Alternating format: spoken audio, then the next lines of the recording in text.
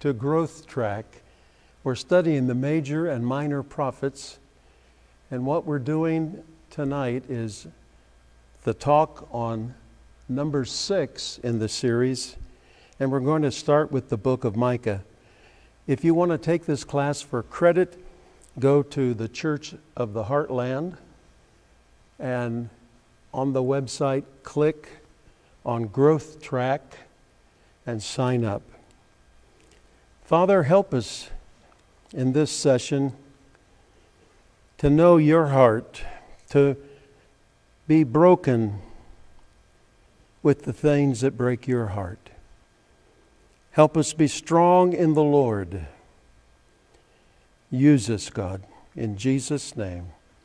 Amen. Open your Bible to Micah, please. Micah is going to focus on 2 cities. He's going to prophesy against the capital of the northern kingdom of the 10 tribes.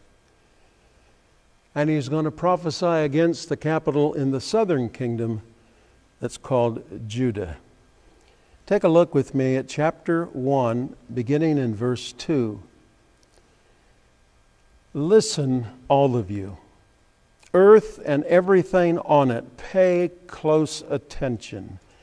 The Lord God accuses you from his holy temple, and he will come down to crush underfoot every pagan altar.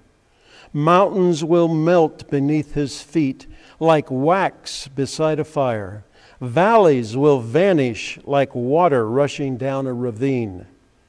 This will happen because of the terrible sins Israel, the descendants of Jacob, and what they've done. And Samaria has led Israel to sin, and pagan altars at Jerusalem have made Judah to sin. Now I'm going to read the last part of verse 5 again. I didn't do that very well. It says Samaria, remember that's the capital of the northern kingdom. Samaria has led Israel to sin. And pagan altars at Jerusalem have made Judah to sin. Here's the point. These 2 capital cities were the seed bed for the sins that multiplied throughout the nation. The northern kingdom, that nation, had lots of sins everywhere. But where did they all come from? They sprang up. They sprang up from the capital city. The southern kingdom had sin everywhere, but where did it come from? It sprang up from the capital city. We would say today in the United States, our capital city is the Washington, D.C.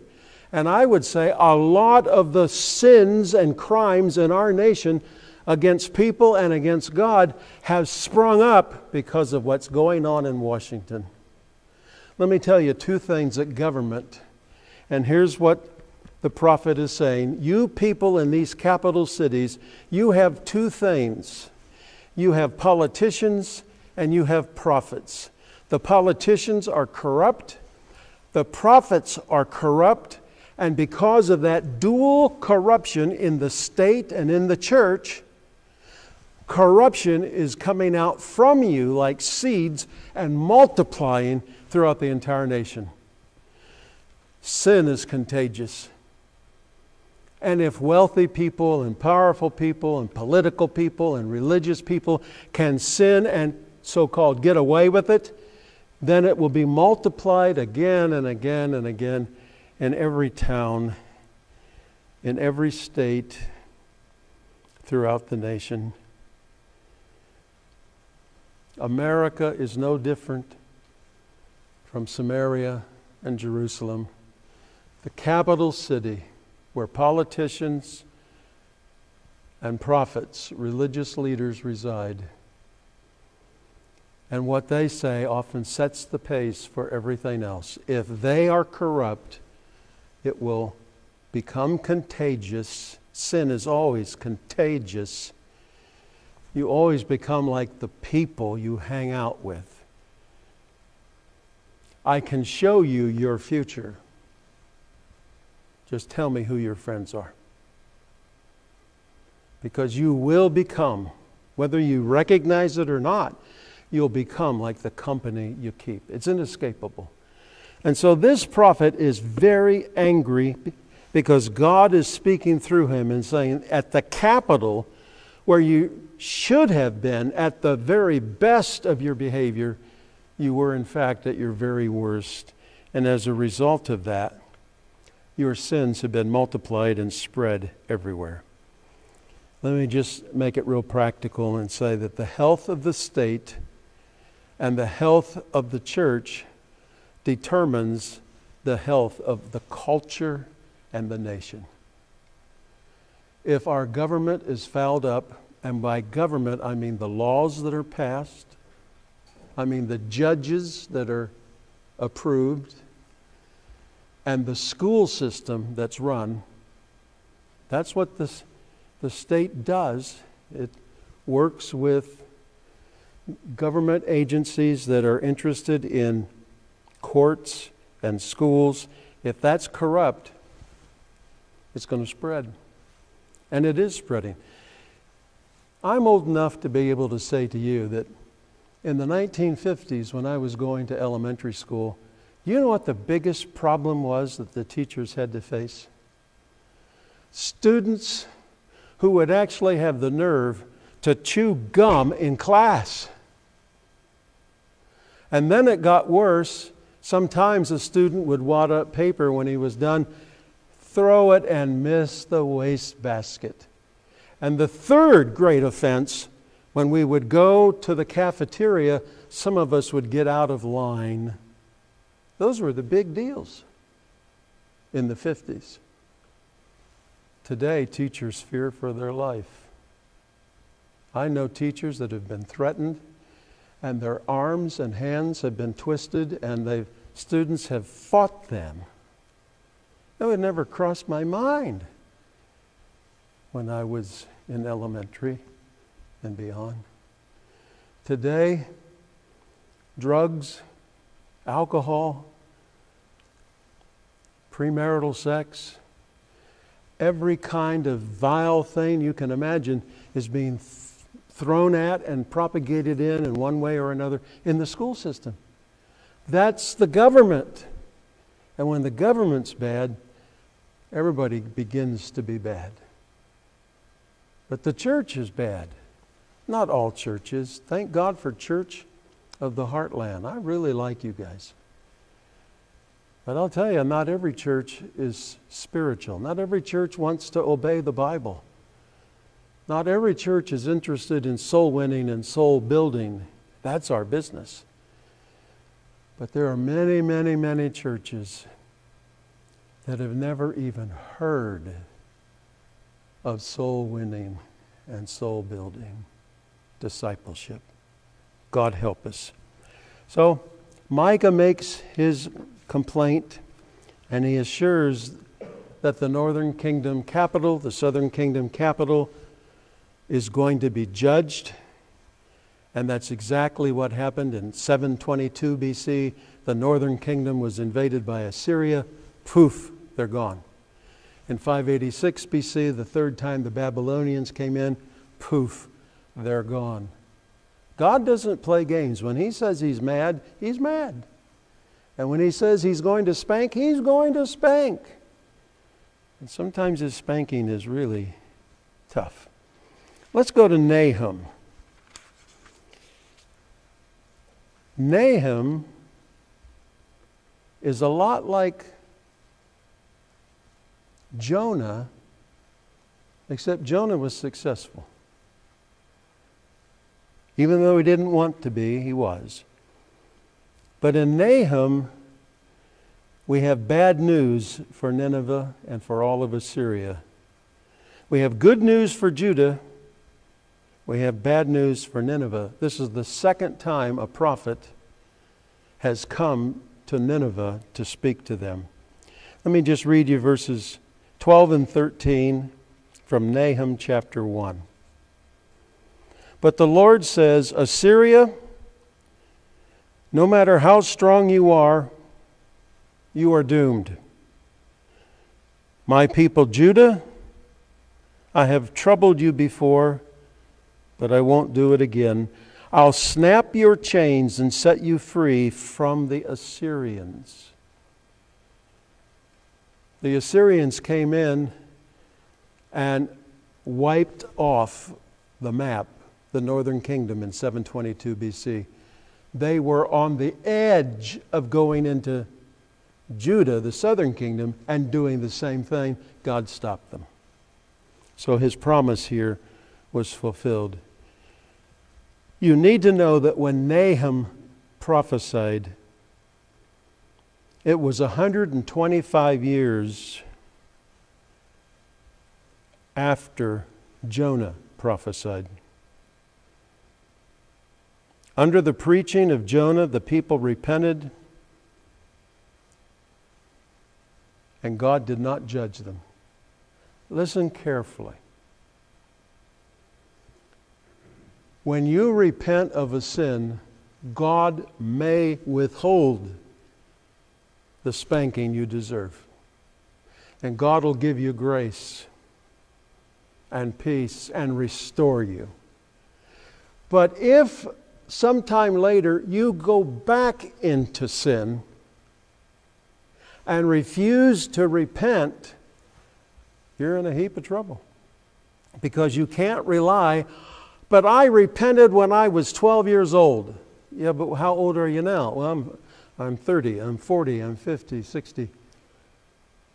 What happened at 12 years of age is good, but you can't hold on to that and cling to that if you're not living it today. Because God would have been good to you then, and He'll be good to you now. But you repented back then, and He was good to you. And if you refuse to repent of your sins now, you're just asking for a spanking. God doesn't spank people because He likes it. God spanks people because A, they deserve it, and B, He hopes in the spanking you'll stop what you're doing and turn to Him. Amen? The nation, the city of Nineveh, capital of Assyria, was defeated by the Babylonians. And what's interesting is that territory where the great, huge, fabulous city of Nineveh rested today is just pasture land. It's not a city. It's not a town. It's not a village. It's nothing. It's been wiped clean. I don't want my life to end like that. I don't want your life to end like that. Boy, let's go out like the trees in the fall. Let's go out glorious. Amen? Let's go out beautiful. Sin brings judgment. Obedience brings blessing. Ask the Lord, even as I speak, ask the Lord, Lord, if you see me beginning to take a step a little to the right or a little to the left, and I'm getting off of center, if you see me wavering, grab me. Either send somebody to me to say, hey, you know better than that. Let's pray. That's what you want to see happen when you waver left and right. Because if that doesn't happen, you may continue left and right, and before you know it, you're a little more left, and then a little more right, and you're in the ditch. And I discovered even coming up here tonight, driving 65 miles an hour, I looked over to find something, and it didn't take very long. I was headed a little off the road. It doesn't take long to fall, but it doesn't take long to get back up and go on. Amen? That's what we want. That's what God wants. Now Habakkuk. Habakkuk was perplexed. This prophet had two questions for God. This prophet looked at the kingdom of Judah and he said, God, I can't tolerate it. It seems like every prophet and every priest and every ruler is corrupt. I don't know about you, but I've been listening to the news, and it seems like there isn't one person in Washington who isn't corrupt.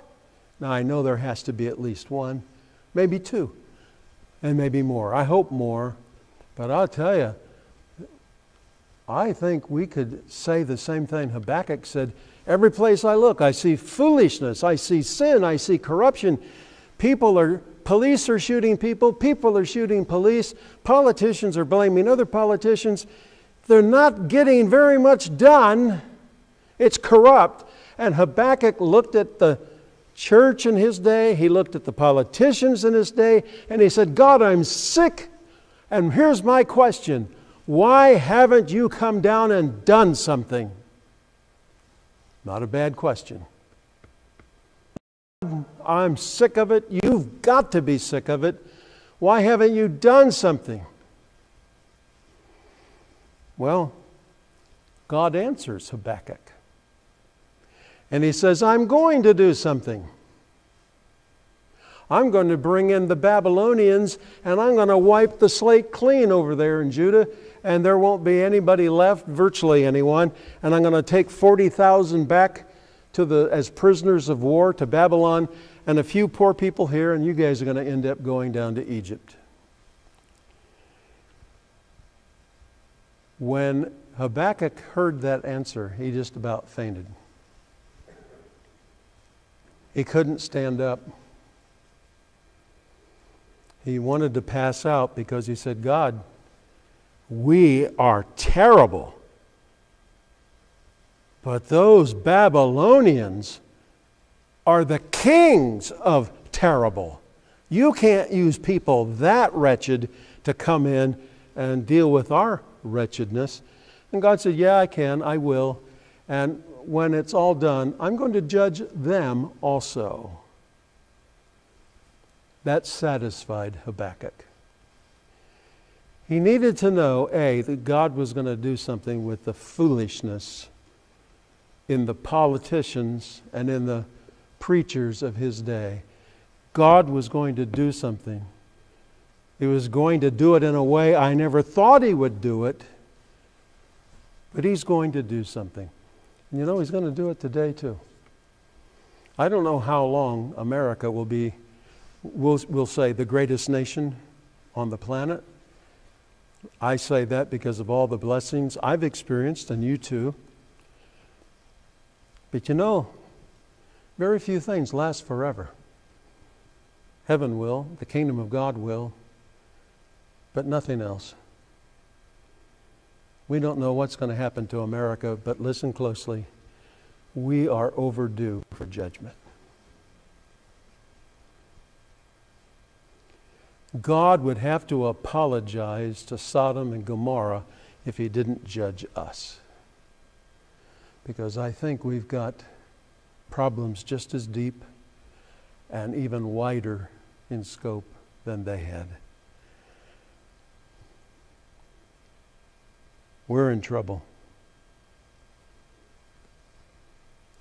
Habakkuk discovered God's going to take care of it. And you know what he did in chapter 3 to wrap everything up? He wrote a song. He began this book, I'm so angry at the people and all the sin. And then he's even more angry. God, how in the world could you bring in those people to take care of us? And then when he gets done, you know, when you finally listen to God and you finally hear him, it settles everything. It works. God does have the right answer. And almost makes you want to sing. And so the prophet Habakkuk wrote a song. And I want to read you some of the words of that song. I think they're the most significant, practical, encouraging words in the Old Testament, if not the whole Bible. I hope you have it marked. Please highlight it, put stars beside it so you can always find it quickly. Chapter 3, verse 17. We'll begin there. Fig trees may no longer bloom. He's talking about, this is what I think is going to happen. The fig trees won't bloom. Now that's not a good thing if you're a fig farmer or if you like to eat figs and so forth. The fig trees will no longer bloom, or vineyards produce grapes. That's what I see, says the prophet. Olive trees may be fruitless, and harvest time a failure. Now that's all the agriculture of the land. But then he goes on, sheep pens may be empty, and cattle stalls vacant. The prophet is saying, I can see the very, very, very worst that can happen. I see it. These trees that have figs aren't going to have them anymore.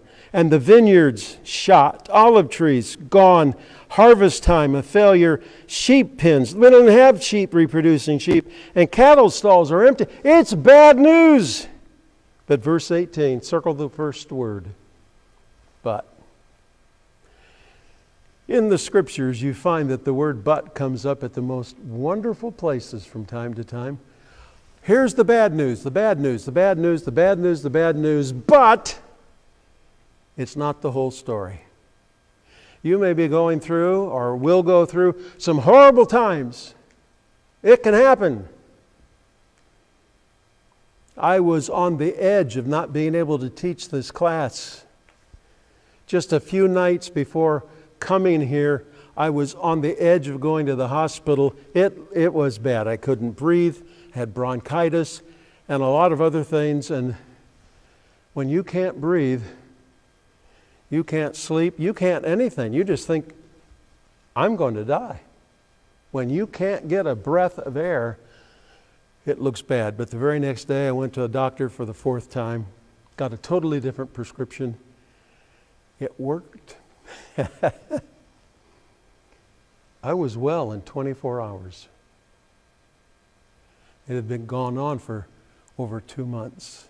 24 hours. Bad, bad, bad, bad. But God turned it around in 24 hours. Verse 18, the prophet says, in spite of all the bad stuff, but I will still celebrate because the Lord God saves me. Circumstances don't look too good, but the Lord God looks good, and He will save me. Verse 19, the Lord gives me strength.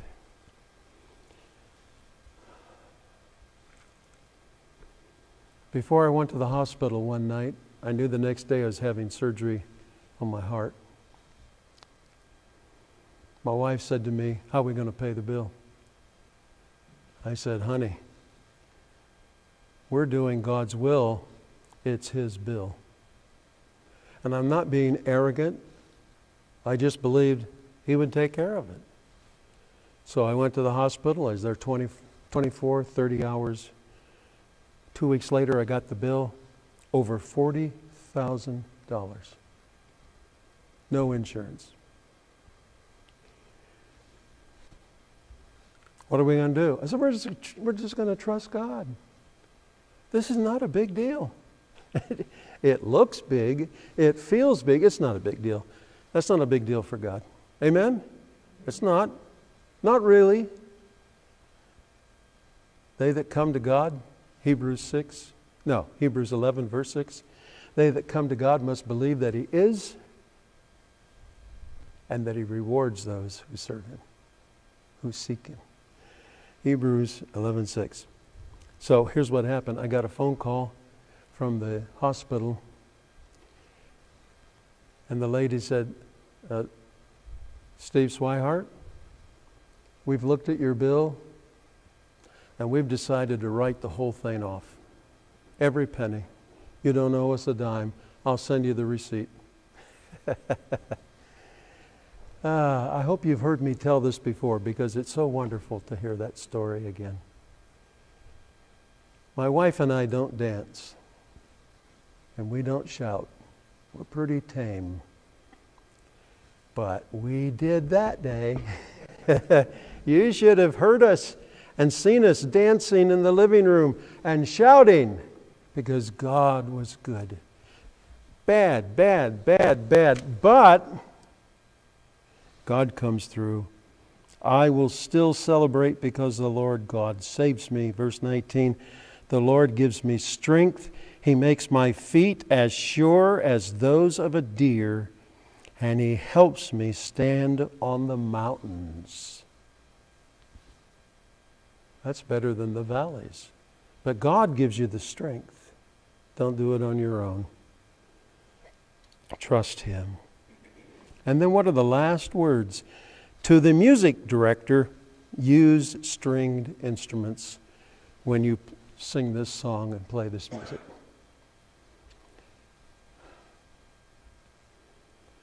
Some days we cry because we hurt. And some days we cry because we're so blessed. Don't measure your life by circumstances. Measure your life by obedience to God. By getting as close to Papa Daddy as you can get. And I'll tell you that the reward for that is just out of this world. Amen? Amen. We're done.